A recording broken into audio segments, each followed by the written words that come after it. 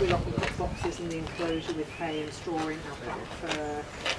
We'll do enrichment feeds, so we'll sometimes put the food into boxes, so we have to work a bit harder for them. So even just stimulating them like that for half an hour once a week actually keeps their brains going and stops them from being bored. Yeah. So we work very, very hard with that. People think our job's sitting around cuddling animals. It's not very God, rubbish. no, definitely not. 95% of it is cleaning, Yeah. husbandry, thinking of enrichment things. Yeah, and their health, yeah. So I'm just going to open the set gate. So if you make sure that you can just stand.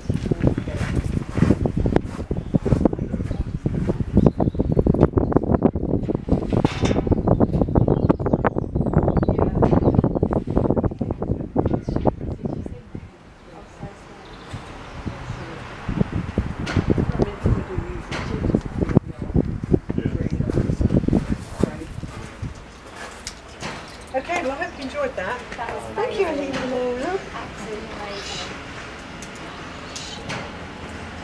Good girl. You're such a I can't be bothered to chat about you. Okay. She is so gorgeous. She is gorgeous. You're my girl. Love those eyes. Good girl. I was saying, it's horrible, like, as much as you want to hug and touch them, but as you said, like, it's not natural, and it's frustrating when you go to Thailand and you go to the places where it's the best, so sedated, don't they? Yes, they're all done.